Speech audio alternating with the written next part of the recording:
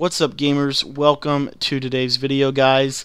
And in today's video we're going to be talking about the best route, in my opinion, to beat man coverage. And the cool part about it is you can do it on any play that you run because you have access to this hot route, and it's in your hot route toolbox.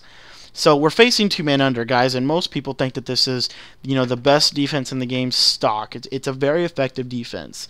And in this tip, we're just going to simply show you how we like to beat man coverage with this hot route. And the route that we're going to be going over is the drag hot route. So what we're going to do here is we're going to take the running back. We're actually going to place him on a wheel route and motion him over to the left side to clear out some space for this drag route. So we're going to place Steve Smith on a drag. Okay, so we talked about that before, how to hot route, how to do things like that.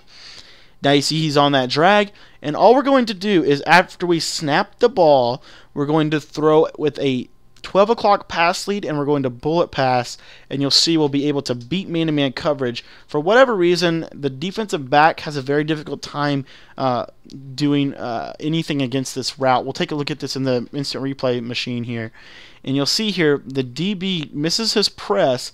By the up pass lead, he's looking at the wide receiver, so he has no knowledge that the ball is coming.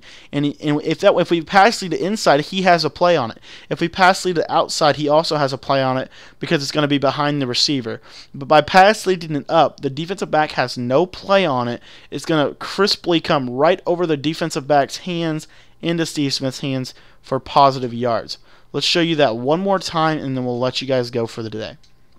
Again, we want to drag Steve Smith, motion Williams over to clear out some space. We're going to snap. Again, we're going to bullet pass to Steve Smith, and we're going to pass lead it up. So the snap at the ball, we pass lead it up to Steve Smith, and there you see once again another example of how we can destroy man coverage.